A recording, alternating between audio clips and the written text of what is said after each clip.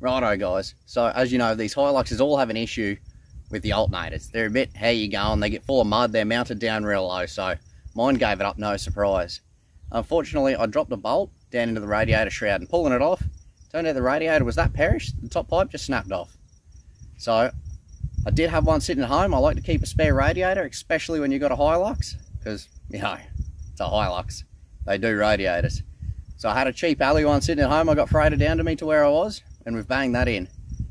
Now this video is going to explain why you should or shouldn't buy a cheap aluminium radiator off eBay. Doesn't matter what it's for, I can tell you the results are going to be pretty similar. Now check this out. So there it is, all nice and shiny, nice aluminium. So what happened with mine is it snapped off here and it also snapped off here.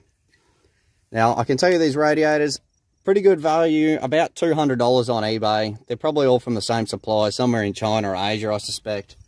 But what they don't tell you is stuff like this. Stuff like this. So what the issue is, the radiator is made like for the size of the old clamped together radiator, the old crimped together radiator. So what that means is when they weld this in, it's obviously got big welds in the way where they welded it together. And that means the shroud won't fit on properly. It won't sit where it's supposed to. It sits out 7 or 8 mils. So that throws everything out of alignment. It throws these out of alignment, so they won't line up. It throws this out. Obviously, that doesn't reach there, you can see. I've just had to zip tie that there for now. I'll make a bracket up to adapt it, of course, but that's where we're at right now. Also, the power steering won't fit properly. You can get these top 2 in if you take the bottom one out. So that's what I've opted. 2 bolts better than 1. And she's zip tied on this side as well. If we jump down underneath, I can show you what I mean. So I don't know how well you can see that. Not very well at all. There, that little T section you can see pushing off there, the shroud's supposed to push down into that.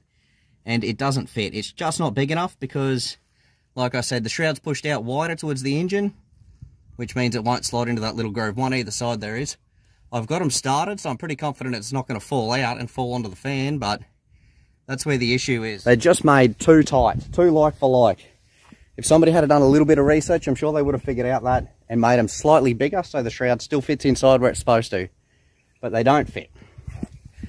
In any case, this $200, an extra $80, and they did delivery and they threw in a full set of silicone hoses.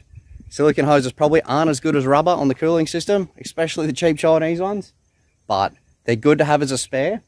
And it was awesome to have this radiator sitting there instead of paying retail price. I had one sitting at home, and if I was going touring, I'd be tempted to buy another one and take with me just in case. But aluminium's not going to perish like plastic does. It's going to hold its life probably a lot longer as long as it doesn't crack. So the only way it's going to crack is if there's a lot of stress on it, but I think this one should be good.